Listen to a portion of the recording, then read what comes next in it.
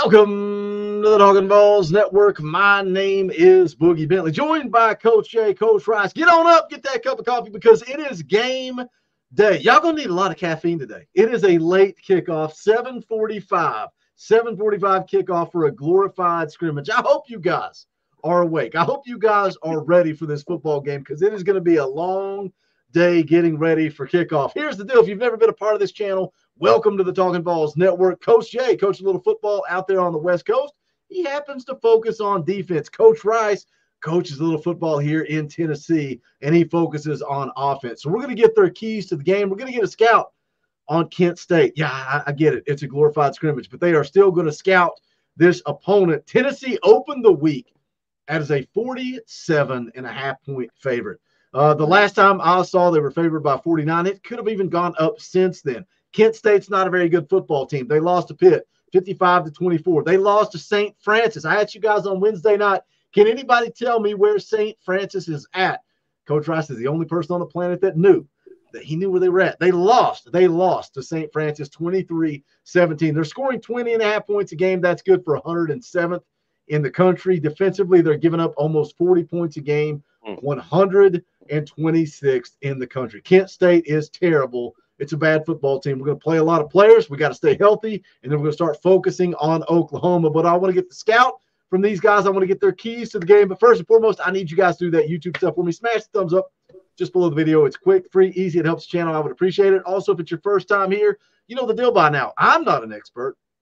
I'm not an insider. None of us are reporters or journalists. Maybe they know a little bit more about football than I do. That's why we're doing this video. But if you like what we do here, make sure you guys subscribe. It's for the fans, by the fans, diehard, psychotic, passionate Tennessee fans. Hit that subscribe button. Hit that bell for notifications. You're not going to miss out when we go live or when we drop a video. We're going to be doing a tailgate show an hour before kickoff.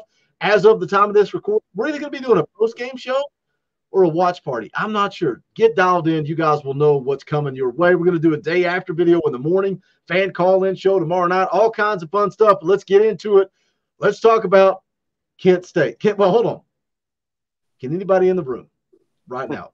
Kent State what? What is their mascot? Anyone? Golden Flash. Yeah, as you said, I know their names. I got I don't have a life. It is what it is. Neither one of you all have a life. Sad and depressing, and we just sit around and watch film. We watch football all day. We're living the dream. I ain't gonna lie. I gave both these guys an out. I said, just read some articles and let's do it. They're like, nope, I'm watching all the tape. Let's get into it. Coach Rice, break down what we're gonna see tonight. Tonight, it's game day tonight from this Kent State. What are they again? The Golden Flashes. The Golden Flashes. What are they gonna give us on offense tonight? Well, all right. So offensively, they're very multiple. They're going to line up most of the time in spread, though. A lot of inside zone, a lot of outside zone. Their offensive line struggled through the first 2 weeks. They're not very good. They're going to try to get it to the perimeter to a couple wide receivers, Luke Flourier and Krishan McCray. Those are really their two main playmakers. Flourier's got a pretty good average per reception, so someone that we're going to have to look out for in the secondary, but I don't think they're really going to have time because of our defense. And then at running back, their main guy is Kai Thomas, senior running back, pretty good, but the offensive line struggling the way it is. I don't see much. They'll move him all over the field with their motions and stuff. So that's one thing you got to track down where he is and their wide receivers. Their quarterback's a senior. He's waited his time. He's been sitting behind another QB. His name's Devin Cardman. He's thrown 3 touchdowns and 2 interceptions. And through the first 2 weeks without much, they played Pitt, so not very good against who they've played. I think Tennessee's defense is going to bring it and cause chaos for him. And again, like I said, their offensive line is not very good. And so I think the scout against them is their offense is just they don't have an identity. And so now we're going to get to Coach Jay and the defensive side of the ball. Yeah, I mean, people can get mad at me for calling this a glorified scrimmage. They're just not a good football team. But I appreciate you guys going on the grind, doing the work, telling us what to look for on Saturday. Coach Jay, what is this? What are they called again? The Golden Flashes. Golden Flashes going to bring to the table on defense. Sure. They their base defense is the boogie special, baby. That old school 4-3 defense. But they do, they do transfer into some nickels, 4-2-5 looks. That is some dime, but most of the time they like running that 4-3 base. Certainly on first and second down, then they'll usually switch to nickel after. For those of you who don't 100% speak football, the 4-3, of course, is 4 down linemen, 3 linebackers, and then, the subsequent DBs. And then you've got the nickel, which would be, 4 down linemen, 2 linebackers, and 5 DBs. But that's kind of what they like to run with the base. Their defensive line is certainly undersized, and it's going to have a lot of trouble dealing with your Lance Hurds, your Spraggins. Really everyone across the O-line is going to cause this team a ton of trouble. They do have a little bit of saving grace when it comes to stopping the run, and that's in their linebackers. Their linebackers do have some decent size.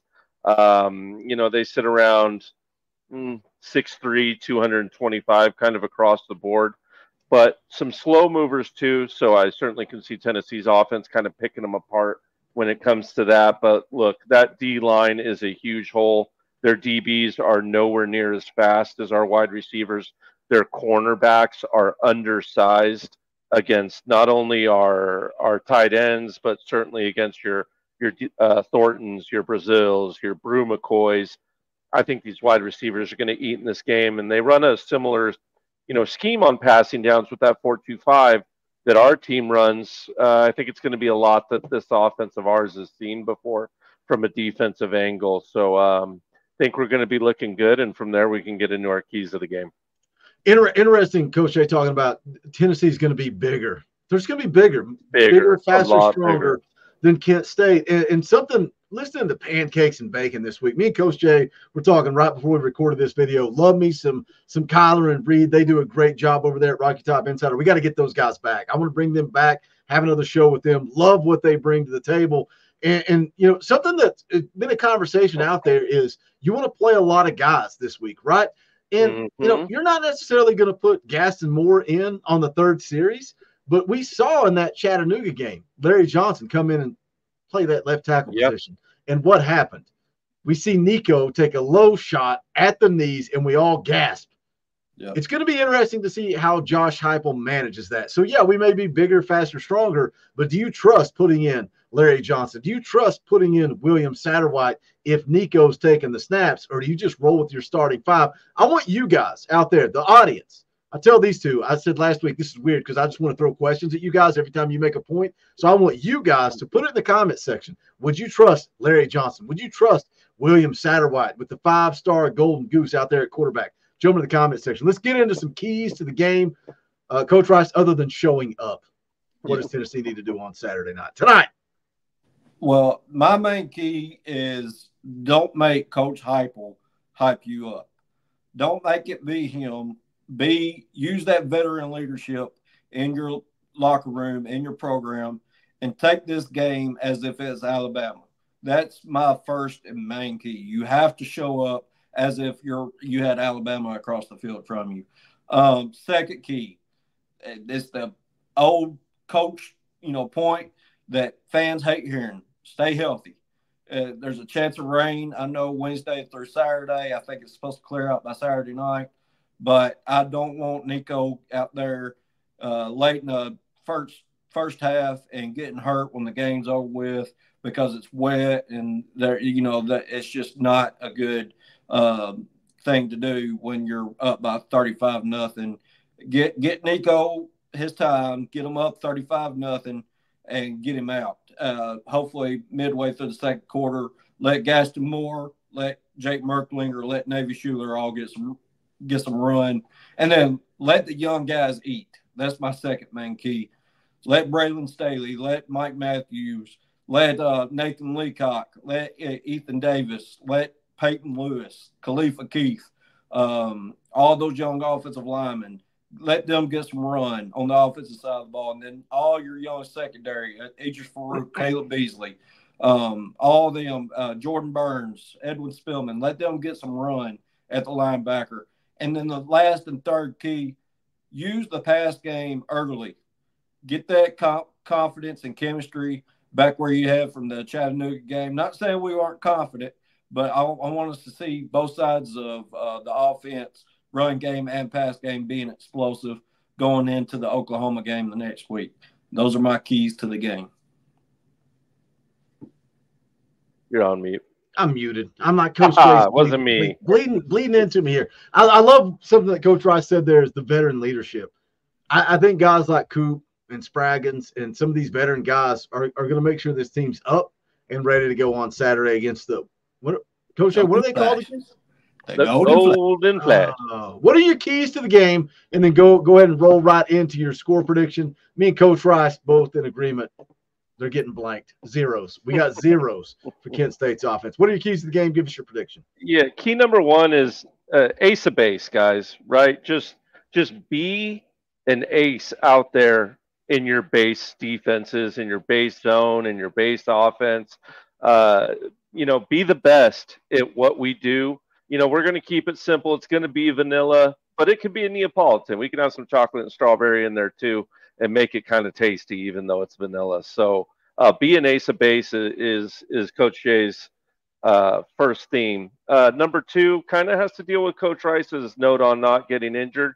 And then it's kind of got a little twist on it, but it's line up fast and keep your head on a swivel. Be a master of your tempo. When we need to go slow, go slow. When we need to line up fast, line up fast. And that doesn't only go for the offense. This team likes to run hurry up in a quick offense at times themselves. So I want to see the defense get into position fast.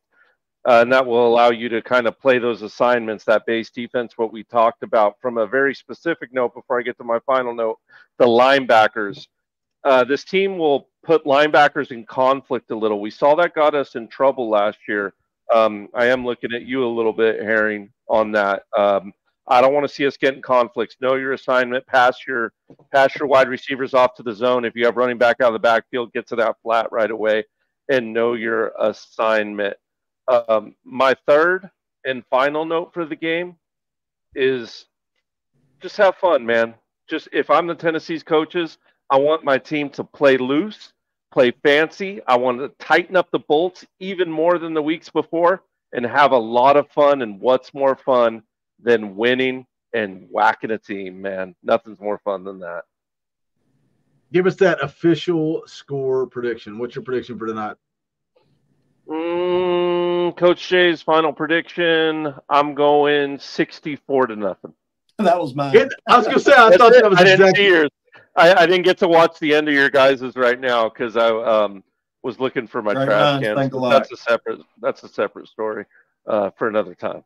I just assumed that somebody was roboting and somebody's camera wasn't working and the audio wasn't dialed in. I assume that's why you turned it off. I would have turned it off too. Those are your keys to the game. That's what to look for out of this Kent State. What are they called again? The Golden Flashes. The Golden Flashes. That's what to watch for tonight. We're going to be live tonight an hour before kickoff. Get dialed in for that fan call-in show. You guys get to come on and run the show. I'm really leaning towards a watch party tonight. We're recording this on Wednesday night. Spoiler alert. We're either going to do a watch party or we're going to do a post-game show. We will let you guys know. By the time we get to the tailgate show, you will know what we are doing. So make sure you're tuned in, dialed in, and ready to go for that. But for Coach Jay, for Coach Rice, my name's Boogie Bentley. This is the Talkin VAWLS Network. What's your prediction? Put it in the chat. Go Big Orange.